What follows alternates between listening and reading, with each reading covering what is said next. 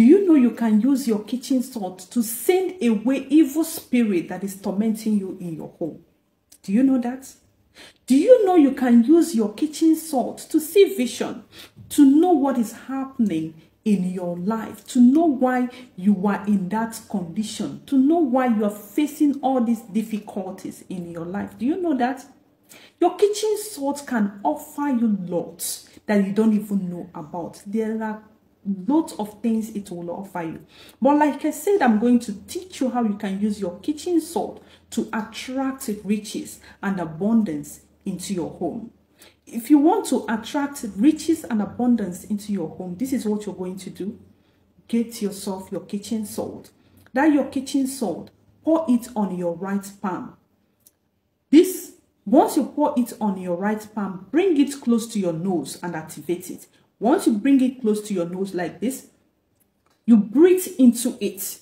You have to breathe into it 3 times. This is how to breathe into it through your nose. You breathe into that your kitchen salt. Once you breathe into it, this is what you're going to do. Go and pour it at the 4 corners of your room. I repeat, 4 corners of your room. Believe me, it will start attracting good energies. It will start attracting good things into your home. People that are owing you will start calling you for your money. Lots of customers. It will bring lots of customers. It will bring lots of things. You can do this in your office. You can do this in your shop. You can do it in your ministry. You can do it in different places to attract positive energy.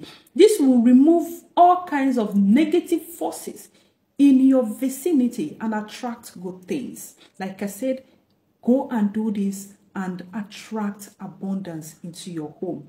And if you're someone who normally have bad dreams, you always have bad dreams and you want it to stop, and these bad dreams always take your expectation from you, this is what you're going to do to remove those bad dreams, to remove those forces, to stop those attacks. Get your kitchen salt into your left palm. When you get the salt with your left hand, this is what you're going to do. You're going to activate it. If you want to send evil spirits away from your side, from your environment, you use left hand. If you want to attract good things, you use your right hand. So this time around, you're going to use your left hand because you want to send evil spirits away from you. Whatever it is that comes to take your expectation from you, whenever you are expecting something, you want to send it. So when you get the salt on your palm, you breathe into it 3 times to activate it like this.